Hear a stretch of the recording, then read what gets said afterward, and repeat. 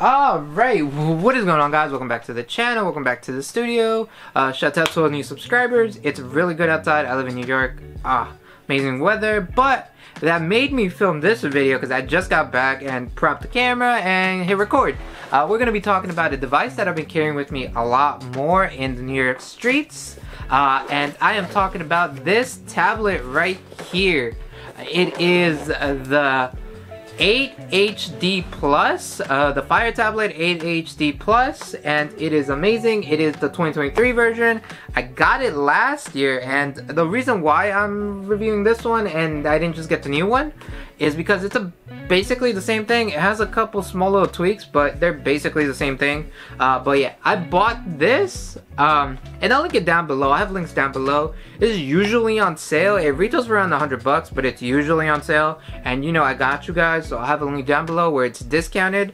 But yeah, for $100, it's a good tablet. For $50 to $60, it's an amazing deal. But yeah, I bought this because I needed something other than my phone I could carry around to consume media, get video ideas, jot down stuff, and I didn't want to fork over the money to get an iPad or get a Samsung tablet or get a more expensive tablet. I just didn't want to do that, and these cheap Android tablets weren't cutting it for me. You know what I'm talking about, the TikTok shop type vibes. But I saw this and it really intrigued me. So I had one of these way back. I had like a 7-inch one way back, and I genuinely liked it. I knew it had bloatware and a lot of ads, but I enjoyed when I had that one. I used to read a lot. But I bought this one because, shouts out to the people on Reddit. I'll have links down below for you guys, like tutorials and stuff. Or if you want me to make a video, I'll make a video. But you can get Play Store services on here like Google Play, G Keyboard, Gmail, G Drive, G Photos, the whole suite you can get on here, and you can also remove all the bloatware. As you can see, my screen looks a lot different than your screen because I have no ads, and the reason why this one's always on sale and it's always cheap is because they bank on you getting it and using it as is, but you can get so much more with so little time, and you don't even need to be a crazy expert. They're easy to quote-unquote jailbreak. There's a file that you download specifically on PC, and it goes through step by step on how to do it. I have a 64 gig of internal memory. I also added a 200 gigabyte SD card because I will be showing you guys. Let me actually unlock the tablet. And here it is with stock-ish Android. It is not full stock Android, so this is not a custom ROM or kernel. It's just literally just the Fire tablet with all the ads removed and a custom launcher. At the moment I am using Nova Launcher. You can get Microsoft Launcher, and I think you can get I think it's called Niagara Launcher. But yeah, I have stock. It looks mostly stock, and I have a nice wallpaper. I chose this one because it's by far one of my most minimal launchers, but I have no ads. I don't get ads. I've blocked all the ads.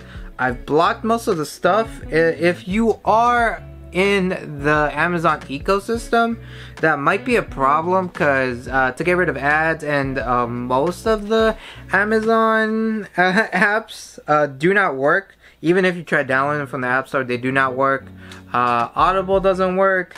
Kindle doesn't sync correctly, but I personally have apps to combat all of that, if I'm being honest.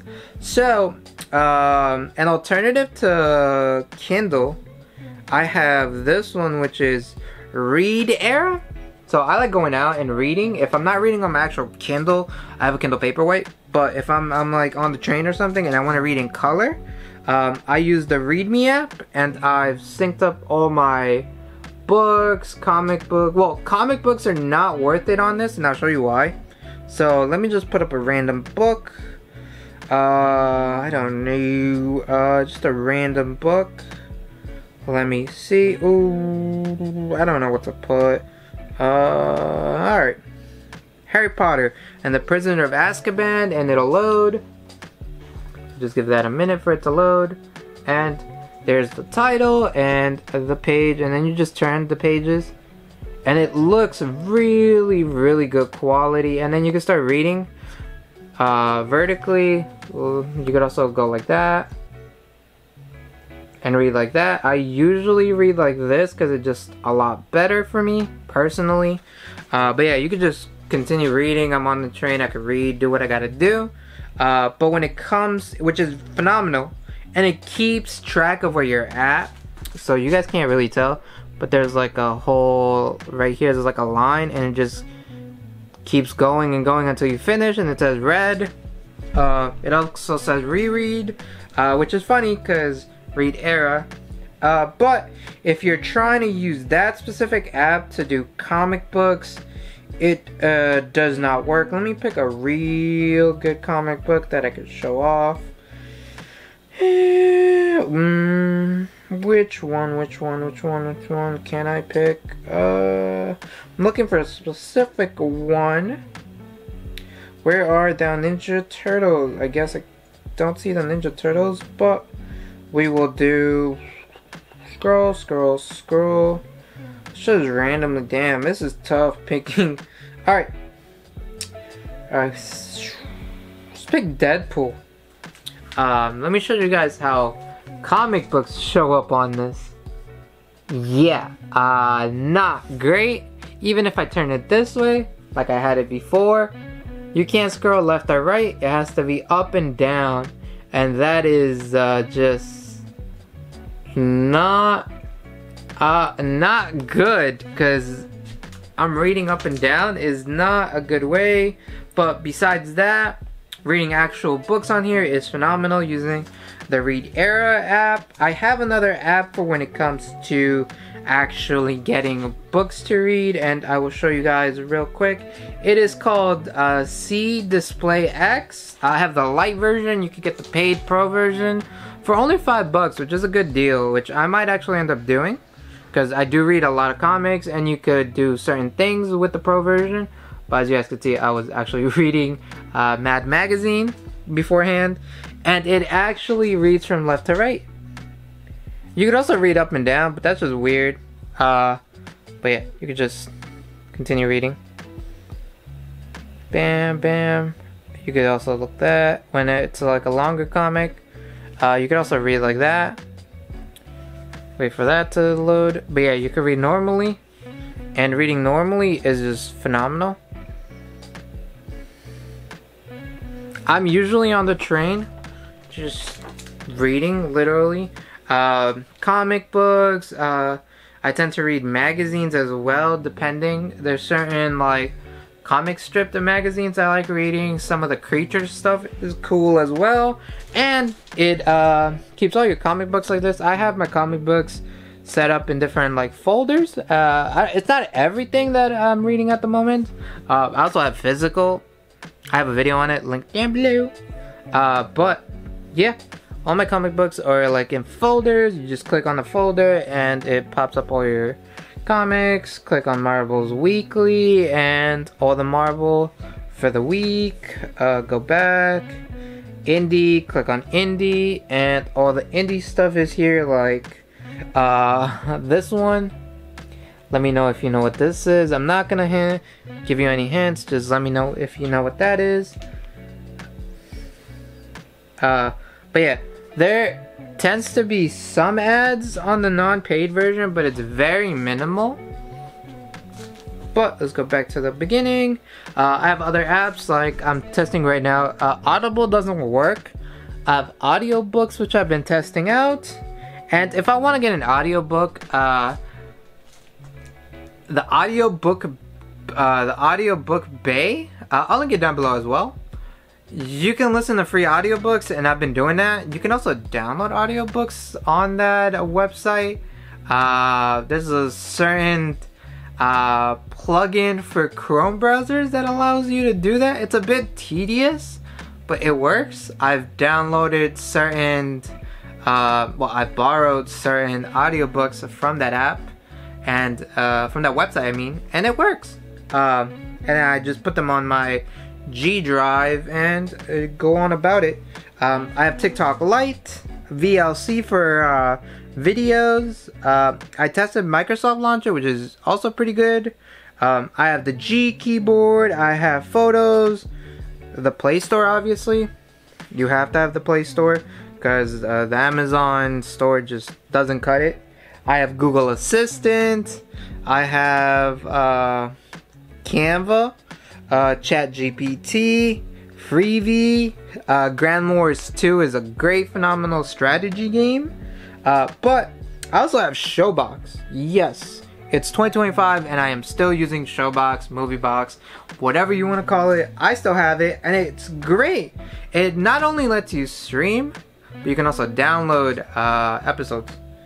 I actually have a couple episodes. Let me go to files.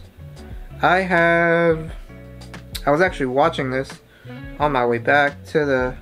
And mind you, I'm only downloading stuff that I already have for the most part. Same thing when it comes to like books. You've been following me on the channel for a while and seen my videos. A lot of the books that I have downloaded, I have physicals for. Like these legends. Like carrying this book, cool. But I have the ebook of it.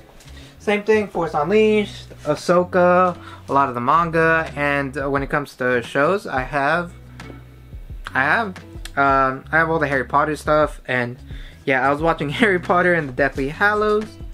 You guys can't really tell. Let me get a good scene, cause but yeah, I was watching the whole movie.